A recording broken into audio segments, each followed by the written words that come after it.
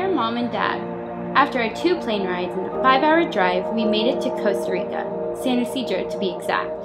It was a long journey, but a beautiful one. Wherever you go, you saw God's beauty.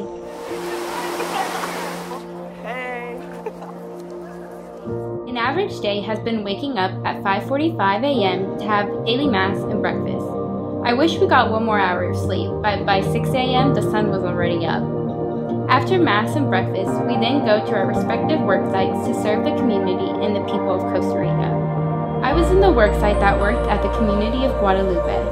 There, we are mixing and pouring the concrete, stacking cylinder blocks, and building a ramp for the handicapped. It is a lot of hard work, but it is so much fun.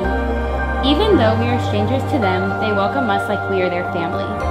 The kids I have met from the other schools are so down to earth and such a joy to be around. Everyone is so kind to one another while we work and have fun together. Some of the most fun is getting to visit the kids at the school in the community. We show up during their recess time and play duck duck goose or soccer, in which a lot of them are better than me. They all just have a special light inside of them that makes me so happy. I can't describe it. Thank you so much for sending me on the Bishop Dunne mission trip.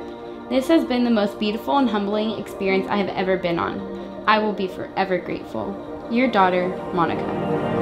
I actually got to meet a little boy named Santiago. He's 5 years old and he lived right across the street from our campsite. We had a lot of fun. We jumped on rocks. We played in the dirt, in the rain, and he was just so excited for us to be there.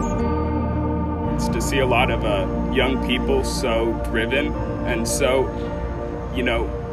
wanting to do missionary work. You get to see you get to see Christ in them, really, and share something with them, and that is the desire to serve.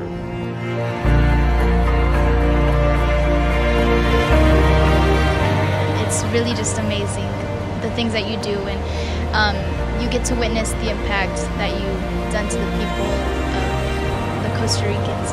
It's really cool.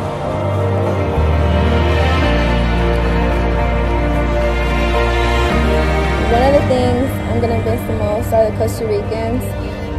They were so welcoming and so loving. They treated us like we were their kids, and at the end of the trip, it was like we were all one big family.